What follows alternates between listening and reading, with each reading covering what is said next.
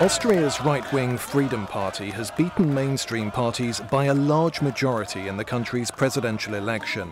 Preliminary results on Sunday showed that Norbert Hofer, who campaigned against immigration, took 36% of the vote.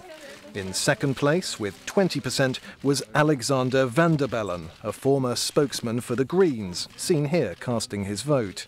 Van der Bellen, himself a child of refugee parents, is opposed to all restrictions on asylum seekers. It's the first time since World War II that candidates from Austria's two main parties didn't make it to the runoff. The Social Democrats and the Austrian People's Party, which together form the current coalition government, each received around 11% of the vote.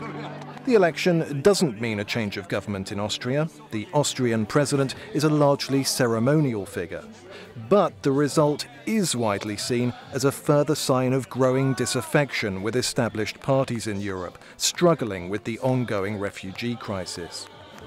In neighbouring Germany, home to the bulk of the EU's refugees, Chancellor Angela Merkel has seen her high ratings weaken, despite a recent tightening of her once liberal refugee policies.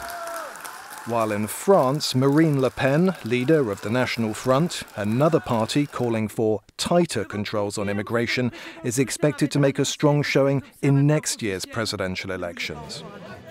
Hofer and Van der Bellen will likely face each other in a runoff vote on May 22nd.